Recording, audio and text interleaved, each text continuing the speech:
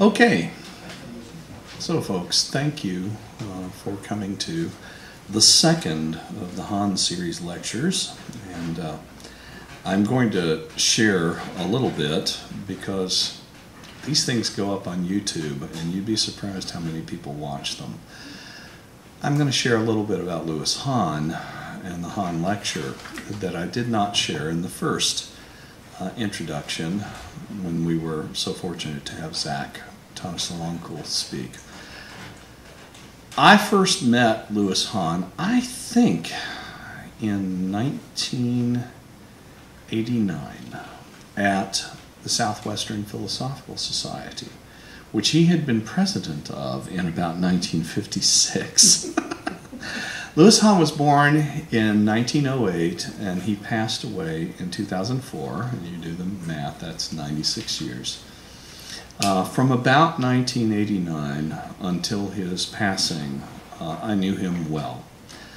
He was somebody that I encountered at every philosophy meeting because he went to every philosophy meeting, as far as I can tell, because everyone I showed up at, Louis was there. And I would always sit down with Louis and ask about the Library of Living Philosophers, which he had been editor of since 1981. I only got into philosophy in 1984, so he was already, to my mind, the editor of the Library of Living Philosophers. And what I remember most about Louis was the way that he would raise a hand. I should almost put on the accent, shouldn't I? Louis was from West Texas, and he spoke slowly, and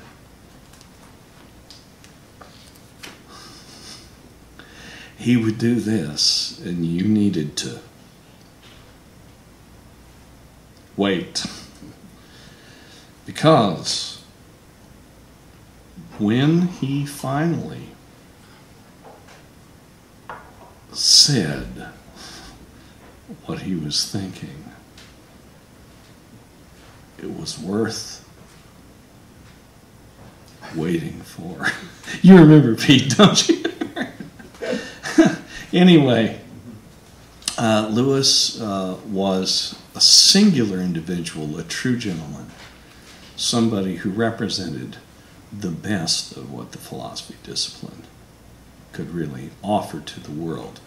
A contextualist, an interculturalist, somebody who opened up the East-West philosophy dialogue. He was one of the co-founders of Philosophy East-West, the journal. He made many, many trips to the Far East, and he very much founded the discussion that goes on today in comparative philosophy. We named this series of lectures after him, not because we just happen to know him, but because his contribution to philosophy was enormous. It's not just the 15 volumes of the Library of Living Philosophers that he edited. It had to do with the way that he was an ambassador for the philosophy profession. Would that we had more people like Louis Hahn. All right, that said, it's time for the second of our Louis Hahn lectures. Mike Schleeter got his PhD from Penn State. That's when I met him. I met him in the basement of Doug Anderson's house when he was invited to a jam session where it turns out that he was to be the center of attention, because Mike Schleeter can, in addition to philosophizing, can really play the guitar and sing. Now, it's difficult to know what it is that leads somebody who is clearly called to be a musician in life into philosophy, but I have to think that it has to do with economics.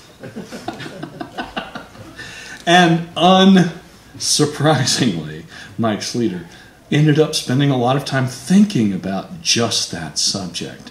He's an associate professor of philosophy at Pacific Lutheran University, a very fine institution in Tacoma, Washington.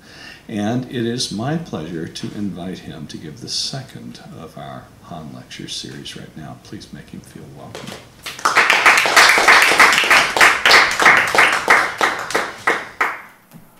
All right, thank you, Randy. The piece that I'm going to read for you today is called On the Goods, and the S is in parentheses, of Economics, Reflections on the Social Economics of Ken Stikkers. I want to begin by thanking the organizers of the Louis Hahn Memorial Lecture, as well as the Foundation for the Philosophy of Creativity and the American Institute for Philosophical and Cultural Thought for inviting me here this weekend to reflect with you on the work of our main speaker, Ken Stikkers. I truly feel honored to have been asked, and I'm very much looking forward to the conversations we'll be having together in the coming hours and days. By way of introduction, I first met Ken back in 2012, after having been invited to give a relatively informal talk on Adam Smith's political economy at SIU Carbondale. After the talk, some of the attendees and I made our way to a local bar to unwind. And while sitting on the patio amidst perspiring pint glasses, Ken struck up a conversation with me. As the conversation progressed, we discovered that the paths we had traversed, both intellectually and strangely geographically, had intersected in some interesting ways. Ken began his collegiate studies outside of the humanities in the social sciences. I began mine in the natural sciences, and we both eventually found our way to philosophy. Ken's graduate work focused on pragmatism and phenomenology, and he's since turned his attention to the philosophy of economics. My graduate work focused on phenomenology, and I've since turned my attention to the philosophy of economics and more recently to pragmatism. Ken's career as a student and teacher brought him to Illinois, Minnesota, and Washington State. So is mine, though not in quite the same order. Indeed, he was an undergraduate and graduate student at DePaul University, where I taught for 3 years while finishing my dissertation. And he earned his first master's degree at the University of Minnesota, where I was an undergraduate student. Ken's first tenured teaching position was at Seattle University, and mine was, and still is, at Pacific Lutheran University, only 40 or so miles away. I wonder, Ken, what to make of these somewhat jumbled coincidences. Does anything else in your past or present point the way to my future? Will I someday find myself a visiting professor in Mexico, Poland, Ireland, or Italy, as you found yourself in all 4 of these places? I suppose only time will tell. In any event, I want to spend the next 30 minutes or so with you reflecting specifically on Ken's social economics, which, as he explains in one of his earliest published articles in this area, quote, distinguishes itself from other approaches to the study of economy, primarily in the following 2 ways. 1, it views economy as one aspect of and inseparable from an organic social whole, rather than as one unit of society in large part detachable from that whole. And 2, social economics views normative issues as at least equally important for economics as empirical ones. Economics is as much a branch of ethics as it is a social science.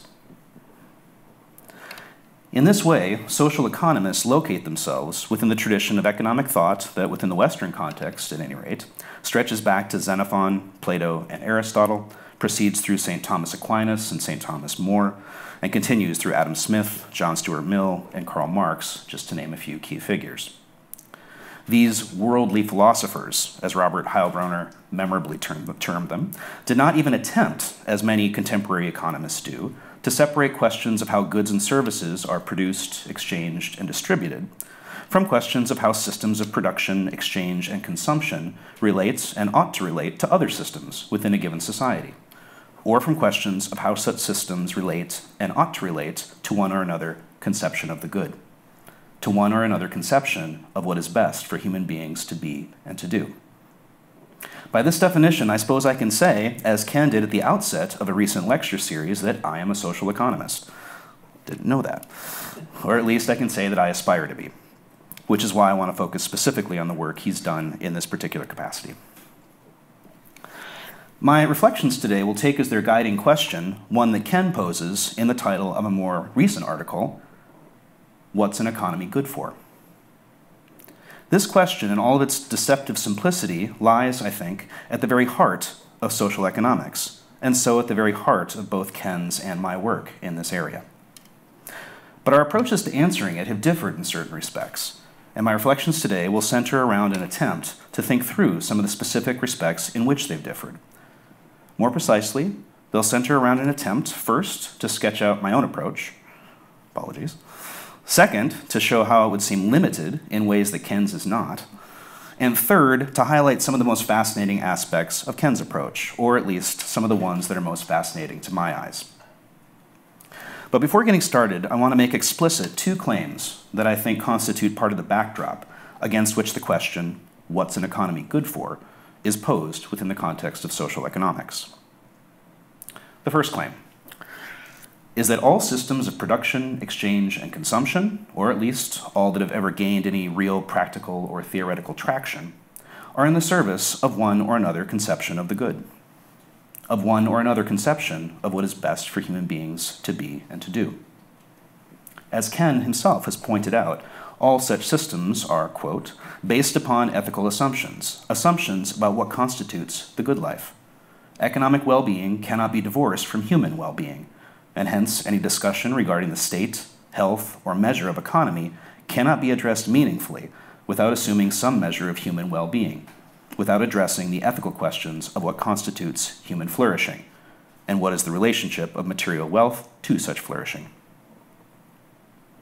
Now, the claim that all systems of production, exchange, and consumption are in the service of one or another conception of the good is bound to be met with skepticism by, for example, many contemporary economists, insofar as they, in Ken's words, see economics as neutral and value-free, and see themselves, quote, only as gatherers of empirical facts about economic behaviors and as describers of the laws of such behaviors and of the principles for efficient production and distribution of goods. But it's difficult for me to see how the claim could fail to be true.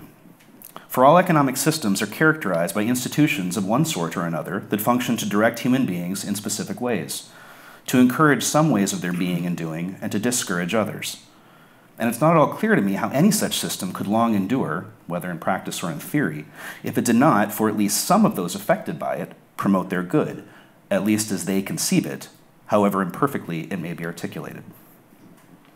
Indeed, this would seem to hold for even the most oppressive economic systems, and in fact, the claim would seem to apply to all systems characterized by institutions that function as described. Now, if this is right, then the question is not whether economic systems are in the service of one or another conception of the good, but which conception are they in the service of? The question of who among those affected by these systems actually enjoys a given good, as well as the question of whether it's ultimately worth defending, are separate ones, but for social economists, they are natural sequels. So that was the first claim.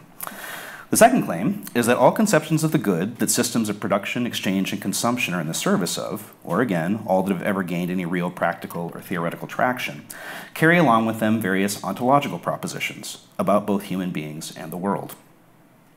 For to say that such and such is best for human beings to be and to do is, at a minimum, to say not only that such and such is among our and the world's possibilities, but also that it's in some way central among these possibilities, and that actualizing it is the most proper mode of our being and doing in the world. But these are propositions about what human beings and the world are. At a minimum, beings with possibilities, some more central than others, that may become actualities. As such, they are propositions that are ontological in character. Now, many social economists have gone well beyond this minimum to advance additional ontological propositions about the beings with these possibilities, about human beings in the world, some in essentializing ways and some not. Aristotle, for example, who argued that economic systems ought to be in the service of arete, went well beyond it, advancing not only the proposition that virtue or excellence was central among our and the world's possibilities, and that actualizing it was the most proper mode of our being and doing in the world, but also additional propositions about the teleological nature of both the human psyche and the cosmos, which serve to provide the first proposition with a deeper metaphysical grounding. Of course, different conceptions of the good will carry along with them different ontological propositions, but it's difficult for me to see how any could carry none at all. Indeed, even if the Humean dictum that ought claims cannot be derived from is claims is true, it would seem that the reverse is not. For it would seem that at least some is claims can be derived from every ought claim, even if the is claims are not essentializing in nature. And as before, this would seem to hold whether the systems that are in the service of these conceptions are economic or otherwise. If this is right, then the question is not whether the conceptions of the good that economic systems are in the service of carry along with them various ontological propositions about both human beings and the world, but rather which propositions do they carry. And for social economists, this question is of no small significance. For to the extent that the systems that are in the service of these conceptions are characterized by institutions that direct human beings accordingly, these conceptions and the ontological propositions they carry along with them are not merely theoretically descriptive, but practically formative of what human beings and the world are. Again, I think that these two claims constitute part of the backdrop against which the guiding question for my reflections today is posed within the context of social economics, and now that they've been made explicit, we can begin to take up the question itself and ask, what is an economy good for? That is, which conception of the good are economic systems in the service of, both in theory and in practice? As I indicated earlier, my reflections today will center around an attempt first to sketch out my own approach to answering the question, with an eye toward then showing how it would seem to be limited in ways that Ken's is not, and finally highlighting some of the most fascinating aspects of Ken's approach. So that's our roadmap. All right, first section. This goes on for a little too long, but it sets up everything that follows. It's called Adam Smith and the Liberal Good. My own work in the area of social economics is focused primarily on market economies. And so the question that's lain at its very heart is, which conception of the good are market systems in the service of, both in theory and in practice? And my approach to answering it has relied heavily upon the thought of the first great theorist of market economies, Adam Smith. Smith was most certainly a social economist by Ken's definition, concerned as he was both with questions of how economic systems relate and ought to relate to other systems within a given society, and with questions of how such systems relate and ought to relate to one or another conception of the good. Indeed, in his 1776 opus, An Inquiry into the Nature and Causes of the Wealth of Nations, a text which, by the way, Ken says probably ought to be read as a text in economic justice. That's how I read it. But in any case, in this text, he argued that market systems ought to relate to a broader political system, which he called a system of perfect liberty, as part relates to whole. This broader system, he explained, would be characterized by institutions that would generally function to allow, quote, every man to pursue his own interest his own way. And they would do so primarily by establishing and maintaining a framework of basic rights and freedoms, including the right to own and the freedom to exchange private property. For Smith, then, the conception of the good that both economic and political systems ought primarily to be in the service of was liberty, or perhaps more precisely, the autonomy that liberal institutions would generally function to encourage, or at least not discourage. And this conception carried along with it the ontological proposition that autonomy is central among our and the world's possibilities, and that actualizing it is the most proper mode of our being and doing in the world. But Smith went further, advancing an additional proposition about what human beings are, or more specifically about what our basic motivations are, as we go about the business of pursuing our own interests, our own ways. For Smith claimed that we are all possessed of what he called the desire of bettering our condition, a desire which, though generally calm and dispassionate, comes with us from the womb and never leaves us till we go into the grave. And he continued, in the whole interval which separates these two moments, there is scarce perhaps a single instant in which any man is so perfectly and completely satisfied with his situation as to be without any wish of alteration or improvement of any kind. An augmentation of fortune is the means by which the greater part of men propose and wish to better their condition. Smith thus claimed that we are all in a nearly constant state of more or less profound dissatisfaction with our situation, and so are all possessed of the desire to mitigate this dissatisfaction, specifically by augmenting our fortunes, that is, by increasing our material wealth. And this additional proposition about what our basic motivations are, as we go about the business of pursuing our own interests, our own ways, was in fact at the very center of his social economic thought. For Smith, this desire, the desire of bettering our condition, held the potential for both great social benefit and great social harm, depending upon whether it worked within or turned against the system of perfect liberty and its institutions.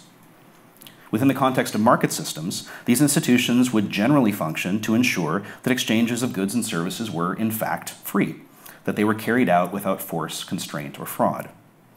Now, Smith allowed for some exceptions here, arguing that exchanges could sometimes be forced or constrained by governments if doing so were either in the service of liberty itself or in the service of some other vital public good that could not otherwise be obtained.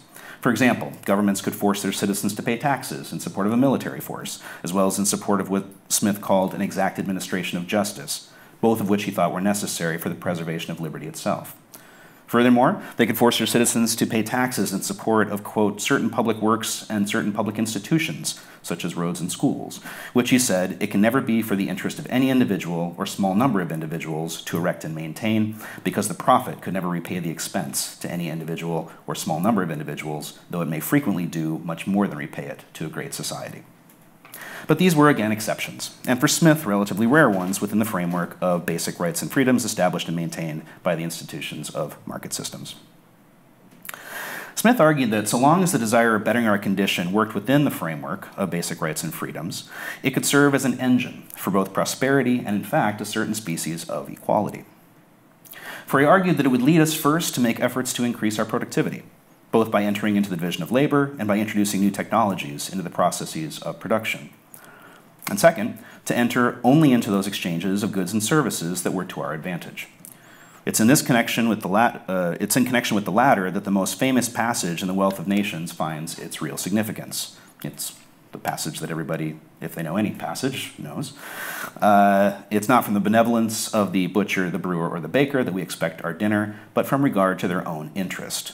We address ourselves not to their humanity, but to their self-love, and never talk to them of our own necessities, but of their advantages.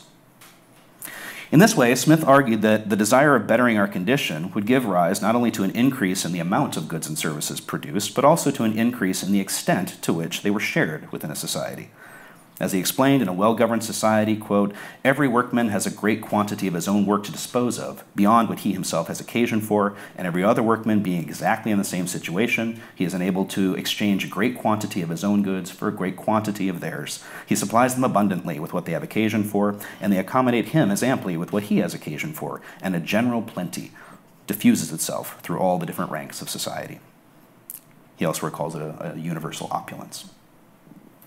But Smith went further than this and argued that the desire of bettering our condition would also give rise to an increase in equality. Not in the sense that all would enjoy the same level of income or wealth, but rather in the sense that all would enjoy the same overall balance of advantages and disadvantages in their different employments of both their labor and their capital stock. Quote here, yeah. As he explained, this overall balance, he says, must in the same neighborhood be either perfectly equal or continuing toward equality. If in the same neighborhood there was any employment evidently either more or less advantageous than the rest, so many people would crowd into it in the one case, and so many would desert it in the other, that its advantages would soon return to the level of other employments. This at least would be the case in a society where things were left to follow their natural course, where there was perfect liberty, and where every man was perfectly free, both to choose what occupation he thought proper and to change it as often as he thought proper. Every man's interest would prompt him to seek the advantageous and to shun the disadvantageous employment. Thus, for Smith, the desire of bettering our condition held the potential for great social benefit, in that so long as it worked within the market systems and their institutions, it could give rise to both prosperity and a certain species of equality.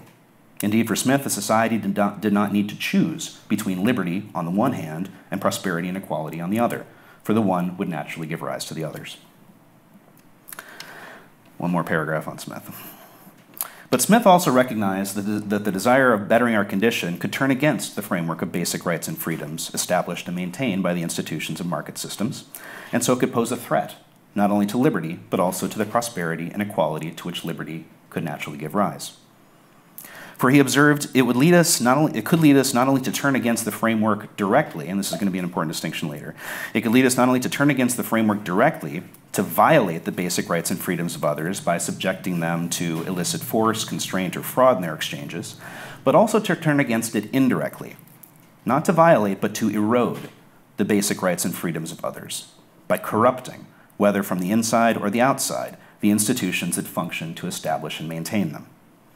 And it was the latter that was especially concerning for Smith, Indeed, throughout the wealth of nations, he issued warnings about certain members of the order of merchants and manufacturers, the business class of his day, who had succumbed to what he called the corporation spirit and used their wealth to exercise undue influence over the political system, so as to erode the rights and freedoms of others and thereby give rise to an increase in inequality between themselves and the other orders of society.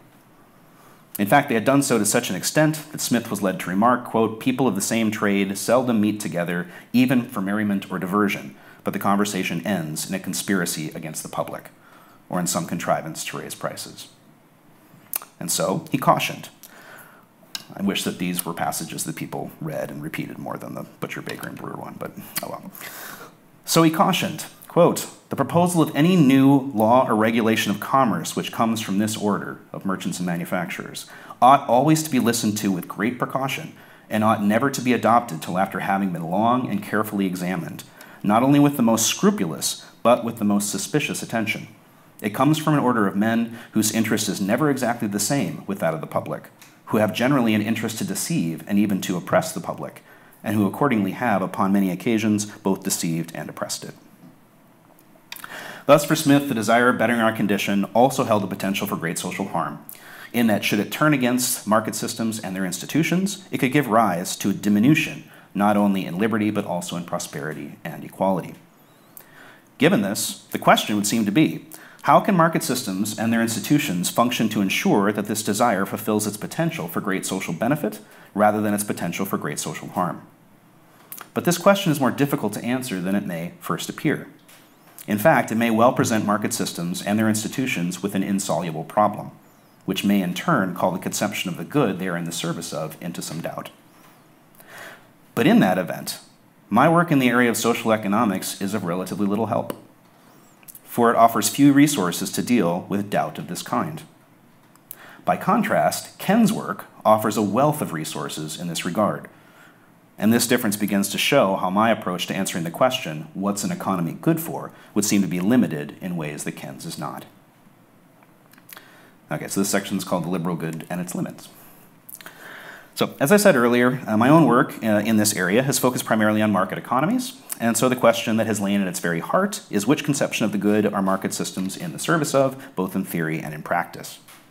As such, it's mainly centered around an attempt to define this conception, to explain how the institutions of market systems ought to function, and to outline some of the social benefits that may follow from our working within them, and some of the social harms that may follow from our turning against them.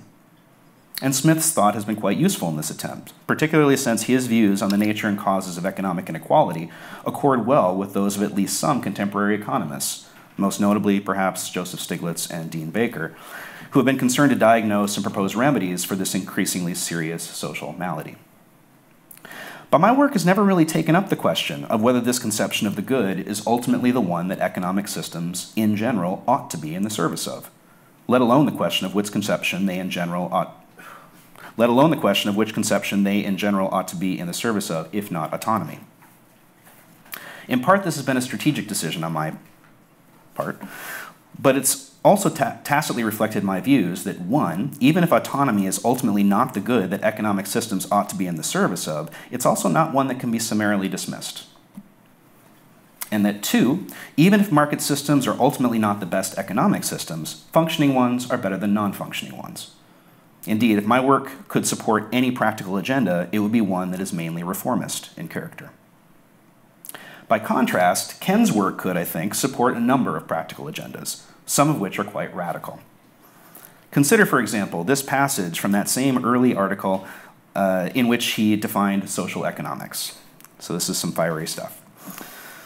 "The overthrow of classical economics, which Ken endorses here, requires nothing less than the overthrow of the metaphysics of Newtonian mechanics, the epistemology of British empiricism, the Hobbesian philosophy of the human, utilitarian ethics, classical liberal social theory, and the deistic theology of the invisible hand.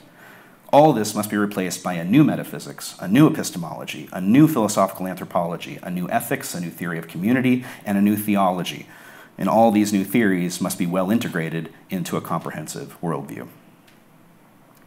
Or consider this passage from a more recent piece.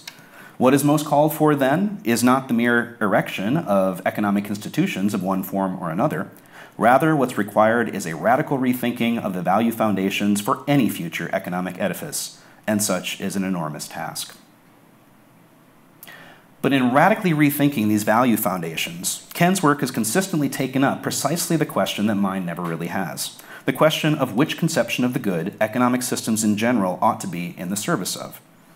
In this way, it may be seen as a sustained exercise in what Ken calls critical or reflective reasoning, which finds satisfaction not in merely defining the conception of the good that a given economic system is in the service of, or explaining how the institutions of that system ought to function, but only in deliberating over a number of alternative conceptions in order to determine which is best.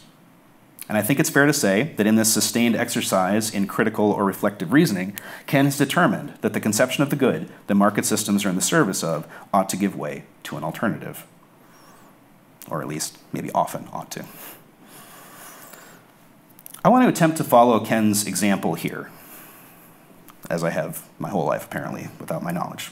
I want to attempt to follow Ken's example here for the next few minutes and engage in a bit of critical or reflective reasoning, and to suggest at least one reason why it could be said that the conception of the good that market systems are in the service of ought to give way to an alternative. In order to do this, I want to return to the question I posed earlier. How can market systems and their institutions function to ensure that the desire of bettering our condition fulfills its potential for great social benefit rather than its potential for great social harm? As I said, this question may well present market systems and their institutions with an insoluble problem. And in fact, it may be an insoluble problem for the system of perfect liberty and its institutions more generally. What's the problem? Put simply, it's that to the extent that liberal institutions generally function to allow, quote, every man to pursue his own interest his own way, and they do so primarily by establishing and maintaining a framework of basic rights and freedoms, they would seem to be incapable of directing our interests in certain ways that may be necessary to prevent us from turning against that very framework. To be sure, they would seem capable enough of preventing us, by and large, from turning against it directly, from violating the basic rights and freedoms of others by, say, subjecting them to illicit force, constraint, or fraud in their exchanges. However, they would seem to be quite incapable of preventing us from turning against it indirectly, from eroding the basic rights and freedoms of others by corrupting, whether from the inside or from the outside, the institutions that function to establish and maintain them. Why? Because if the framework is functioning properly, to violate the rights and freedoms of others is to risk punishment, which generally does not advance our own interests. Thus, the decision to refrain from doing so requires us neither to care about nor even to consider the interests of any other than our own. But to erode the rights and freedoms of others may well advance our own interests. Thus, the decision to refrain from doing so requires us both to consider and to care about the general interest in maintaining and perhaps even improving the framework itself. Indeed, it requires us to subordinate our own private interests to, or to identify them with, the general or public good, and thus requires us to be possessed of what has often been called public or civic virtue. But liberal institutions would seem to be incapable of directing our interests in this way. They would seem to be incapable of cultivating the civic virtue that they may ultimately require. So it may be because I've been talking a lot about an 18th century thinker and his 1776 magnum opus. It may be because I'm here in the presence of so many Americanists. It may be because I'm in this amazing library with so many books on American history and philosophy, that I feel compelled to point out that many influential members of this country's founding generation understood this problem well. It was Benjamin Church, a son of liberty, who would become the chief physician and director general of the medical service of the Continental Army, who wrote in 1773, quote, "In every state or society of men, personal liberty and security must depend upon the collective power of the whole, acting for the general interest." And it was John Adams who pointed out in 1776 that acting for the general interest in turn required, quote, "a positive passion for the public good, the public interest, established in the minds of the people, superior to all private passions." Adams called this passion public virtue and declared that it was the only foundation of republics. As Gordon Wood, the preeminent historian of the period, explains, in a republic, each man must somehow be persuaded to submerge his personal wants into the greater good of the whole. This willingness of the individual to sacrifice his private interests for the good of the community such patriotism or love of country the 18th century termed public virtue. And how can such virtue be cultivated? Well, the answer for many influential members of this generation was education. As Wood explains, the most obvious Republican instrument for eliminating these prejudices and inculcating virtue in a people was education. It seemed increasingly clear to many, like Benjamin Rush, that if Americans were not naturally virtuous, they must be taught to be. And here's a quote from Rush. "It is possible to convert men into Republican machines. They must be instructed that their lives are not their own. The Republican pupil must, quote, be taught that he does not belong to himself, but that he is public property." John Adams agreed, arguing that if pure virtue, quote, "the only foundation of a free constitution cannot be inspired in our people in a greater measure than they have it now, they may change their rulers and the forms of government, but they will not obtain a lasting liberty. They will only exchange tyrants and tyrannies."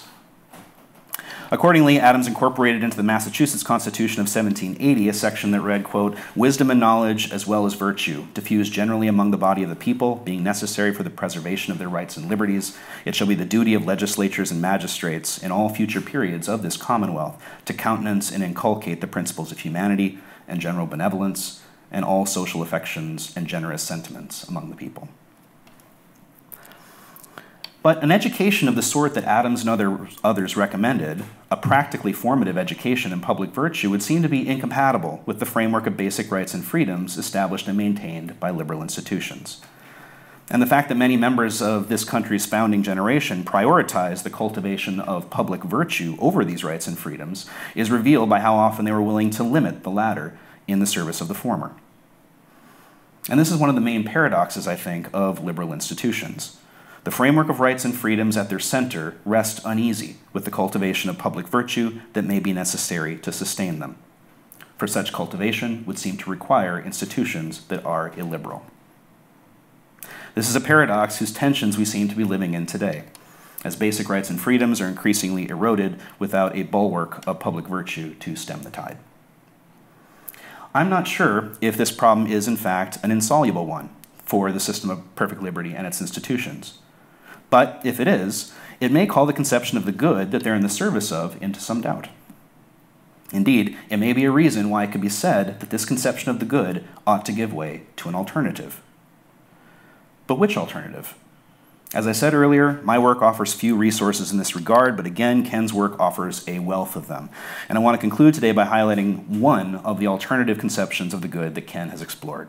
And so this is the last section, and it's called Ken Stikkers and Alternatives to the Liberal Good.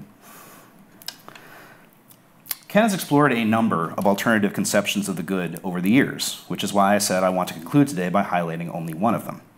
Among these have been Aristotle's arete, John Dewey's growth, which he defines as, quote, "the increasing capacity for future experiences in ever-increasing intensity, richness, order, and complexity," and Amartya Sen's and Martha Nussbaum's development of human capabilities. Three conceptions of the good, which incidentally Ken sees as belonging together. But the conception that fascinates me most is the one that he began exploring no fewer than 25 years ago, and has since returned to in his recent work on indigenous economies of gift and thanksgiving. Now, Ken does not use the term I'm about to use for this conception of the good, but I think it might be an apt one. The term I have in mind is piety, by which I mean being in the right relation to what Ken has called the sacred. I confess that as one who is about as secular as they come, neither of these terms is natural or even comfortable for me.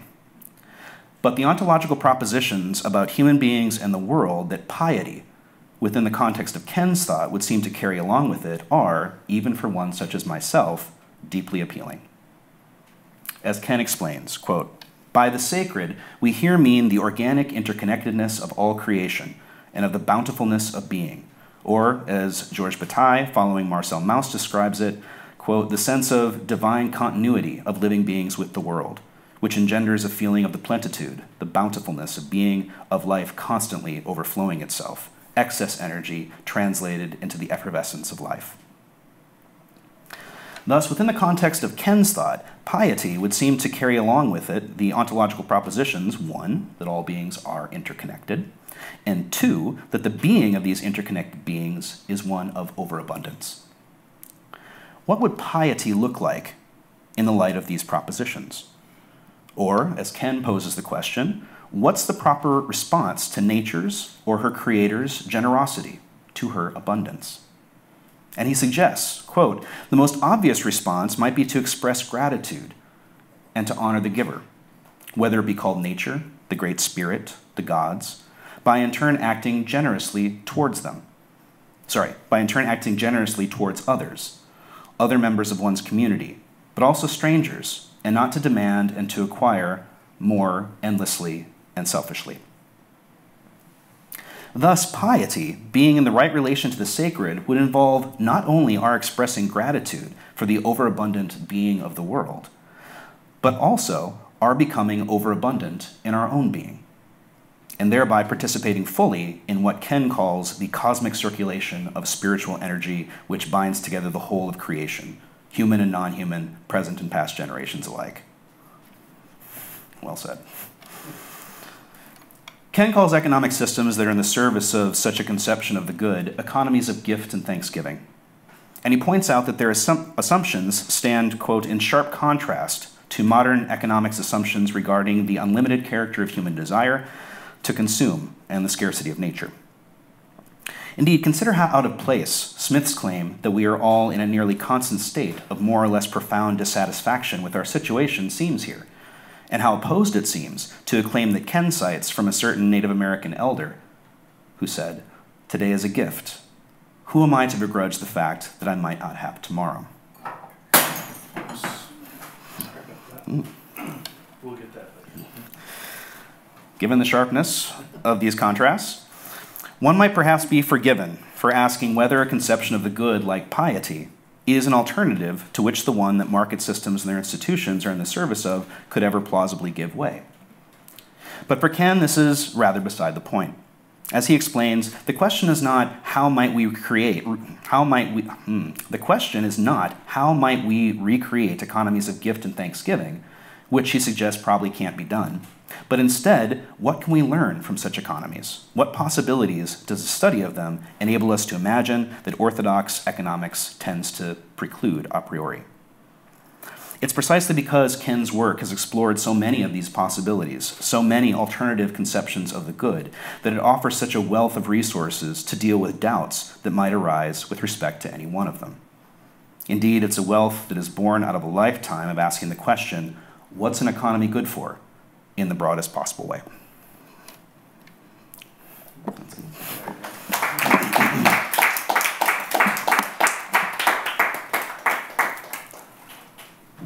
Questions? Everybody's always slow to this point. I know you have questions. Well, it's late July, Southern Illinois, late afternoon. It's shyness. No. Well, Ken has one, I can see. We'll start there this I'm time. still working towards formulation. But I do want to focus on the question of virtue. And I think maybe you read Smith closer than I have in this regard. What role does virtue play in Smith?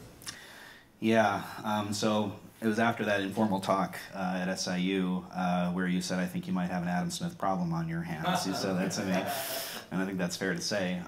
Within the context of the Wealth of Nations, and that's the context that I know the best, Smith does talk a bit about virtue, but the virtues that he describes are virtues that he thinks risk being lost, primarily by, on the one hand, overwork, so working yourself to death in the pursuit of your betterment, and also the sort of numbing effects of this kind of work that people are led to do within a very refined division of labor.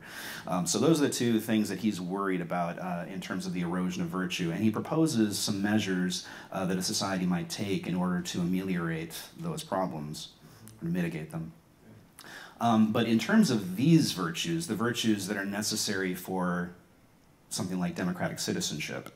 I don't see that in Smith. I don't see them mentioned especially. I certainly don't see any proposed solutions for the possibility of their being eroded. So yeah, in my judgment, the virtues that I'm worried about, I don't know that Smith takes up in any explicit way.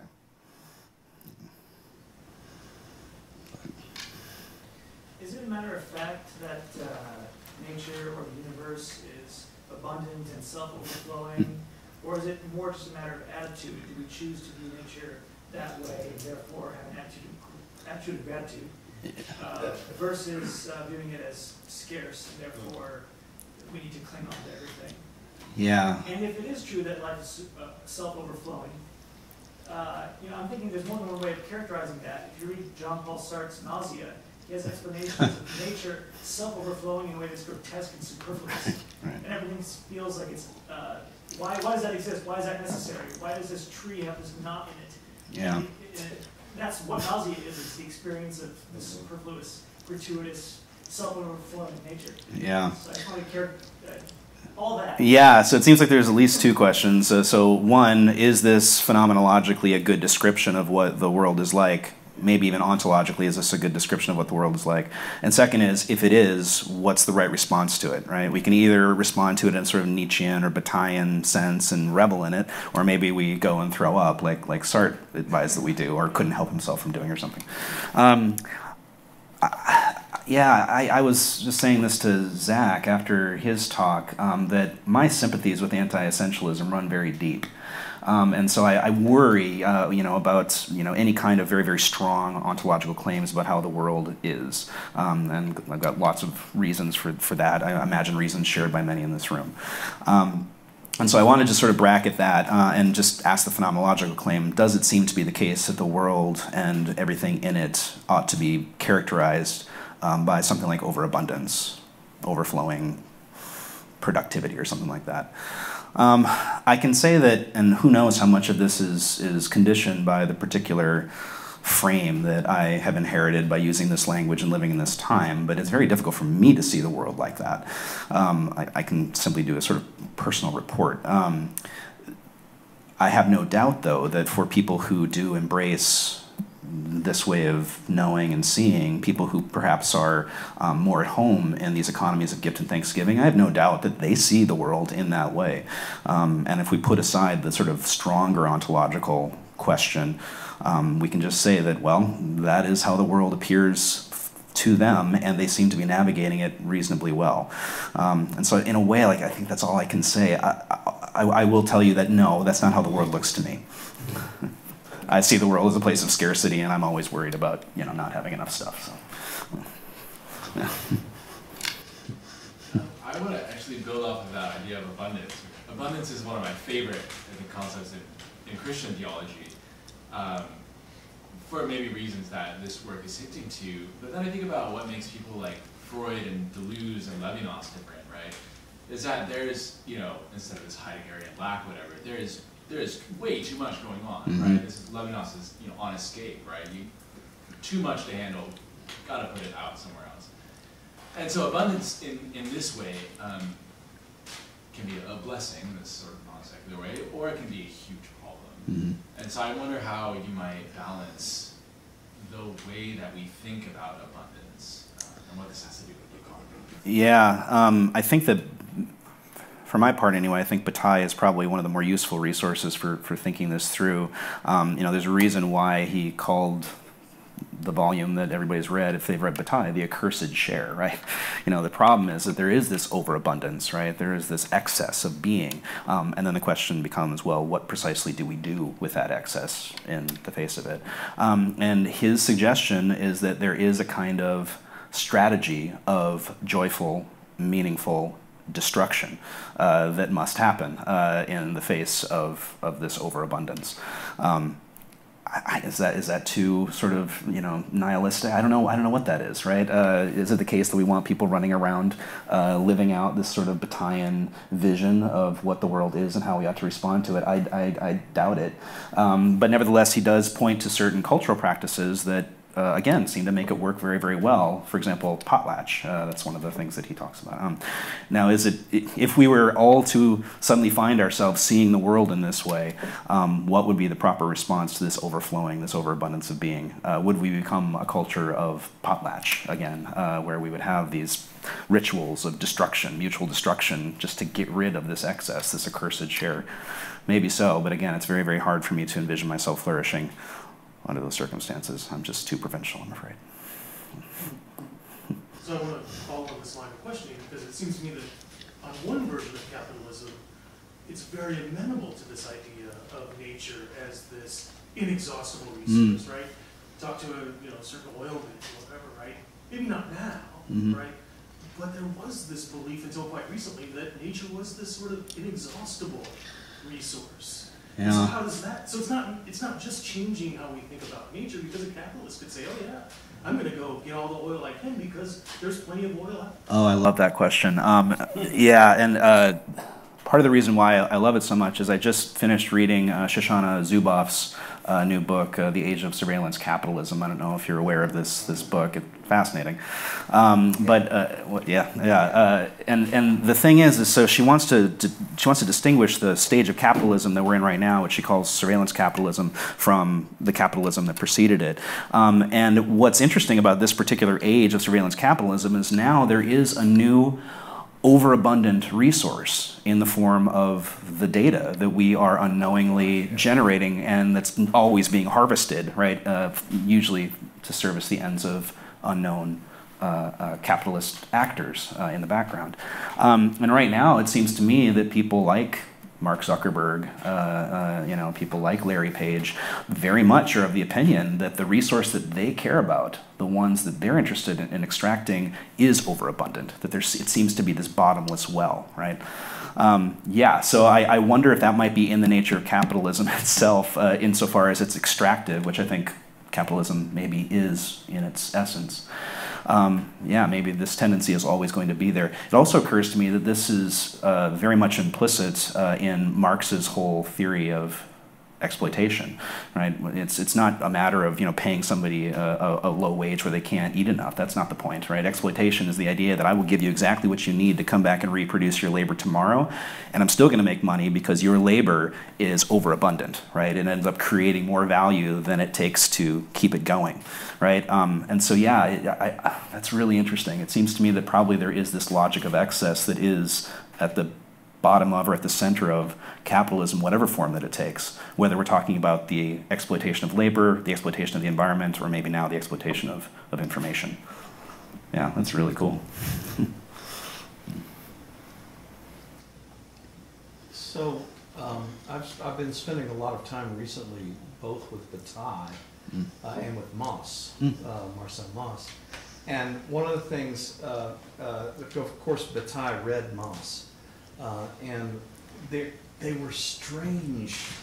They were strangely different overlaps in terms of exactly the questions that you've been asked so far, having to do with excess and its relationship to capitalism, because neither Mauss nor Bataille was friendly to capitalism. Neither one of them were willing to endorse the way in which excess was handled.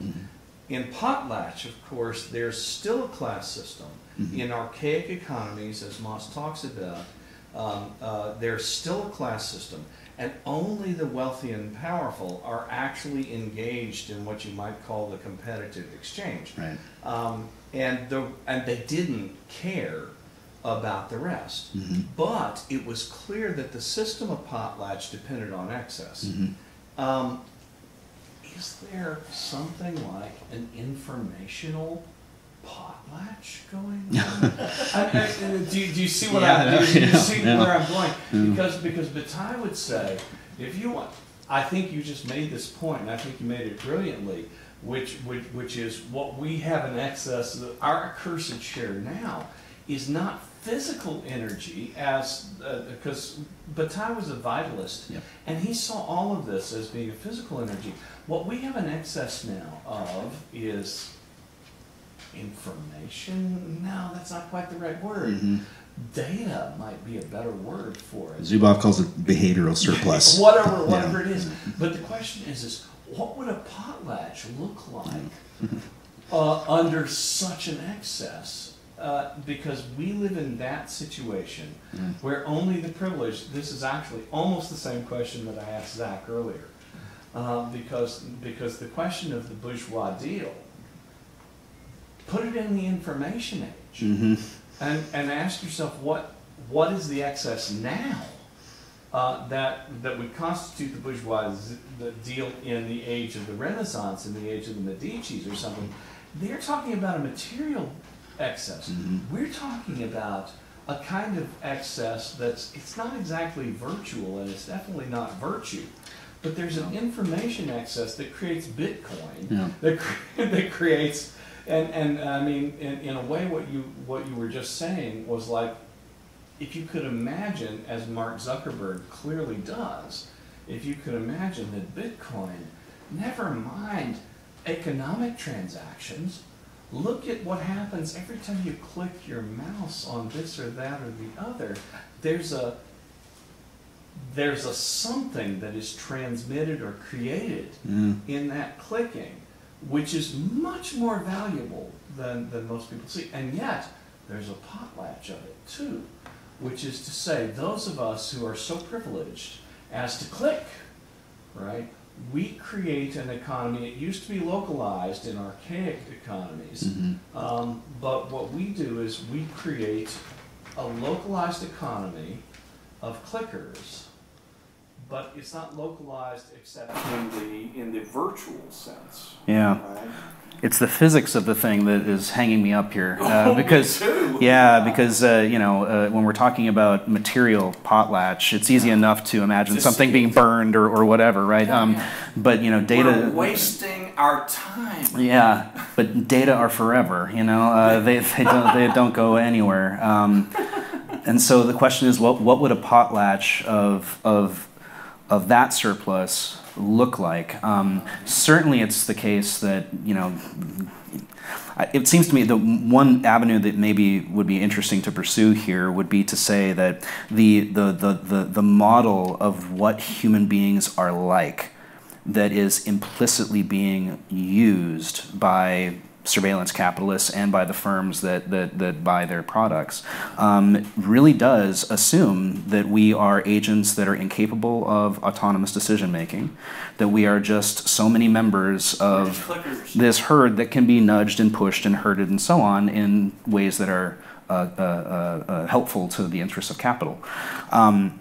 So what's the destruction there? I mean, is it the case that something like agency over one's own life is being somehow burned up in this particular capitalist mode of production? I don't know, but there's maybe a paper there. Maybe there's paper there. I don't know. So, yeah. And it goes to your point, you know, that we're just these mindless clickers on screens now, you know, and you know. One wonders, you know, is that the loss? Do we put pressure on? I mean, what Moss says is that the way that the potlatch works is that the privileged class that can trade in these things that they're going to have to destroy and that are useless anyway, that the way they place pressure on one another is the necessity of repayment. Right. And the question is whether or not a virtual potlatch makes sense in that. Is there sufficient reciprocity in our virtual exchange in order to give rise to a virtual potlatch of? Not between the raw materials that are being mined and the high priests that control the data. No, there's no reciprocity so far as or very little, so far as I can tell. I think you're right so far, but now I want to push you into the future. It's like, yeah. So what's going to happen? Yeah. Yeah, I'm very skeptical about I'm I'm not. How about this? I'm not terribly hopeful about the prospects for humanity generally, let alone advanced Western society, technologically advanced Western society. It seems to me that the death knell has been sounding for some time, although people have been saying that for a long time too. So why is this any different?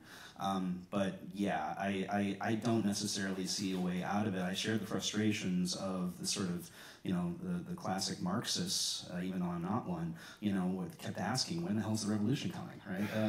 And as far as I can tell, it ain't. The forces that marshal us are just way too powerful at this point. It isn't clear to me that there is much that even organized human beings can do. But that's me being a pessimist. So. And you being a slightly conspiracy theorist type. Right? I don't know about that. Except that nobody's driving the bus. Nobody's driving the bus. Okay. That's right. That's right. No, that's right. This is what I meant by totalitarianism. Yeah. Nobody's driving the bus. Well, we've been waiting for Ken's response to this paper, so. Well, I'm going to be speaking a fair amount to it because I didn't expect you to pick up on the gift economy. Oh, cool. Material, so I will expand on that. But I was influenced mainly in this regard by my classmate in graduate school, Robert Mungy, who's Lakota Sioux, and as far as I know, the first Native American Indigenous PhD in philosophy. And so I spent a fair amount of time on the Rosebud and Pine Ridge reservations, and got to see the economy gift, and it made me more critical of Mouse and Bataille, because I think what they're describing is a transitional economy away from the gift to an exchange economy. Yeah. Oh, interesting. Because what I saw anyway among the Lakota was a pure sense of gift without expectation of return. Right, okay. And that is something that comes up. What Mouse describes, and then more recently Graeber describes as how it becomes a power play. Right. You overwhelm potential enemies with gifts. Say, now you owe me. Yeah.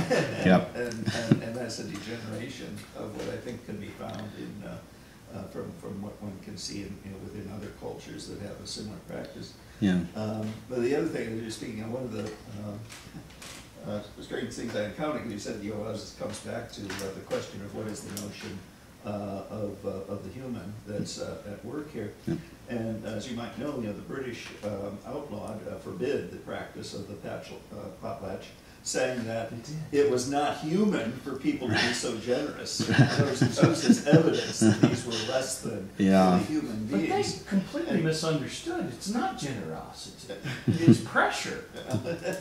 I mean, Moss at least says. Yeah, that's just where I disagree with them. Yeah. 'Cause I see see. that. I don't think you see that in some other cultures. You don't see that kind.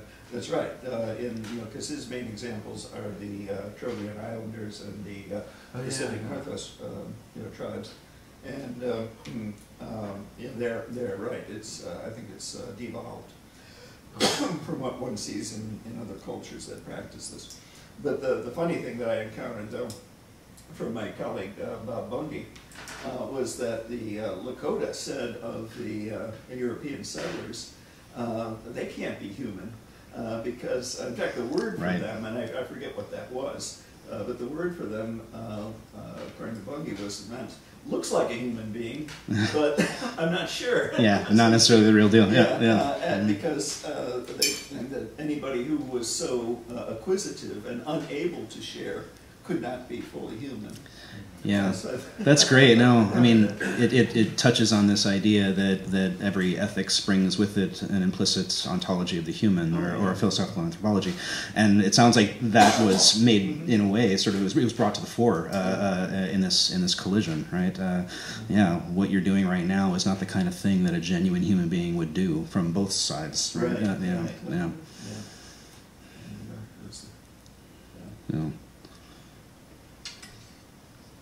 Other genuine questions? Well, Michael, thank you very much.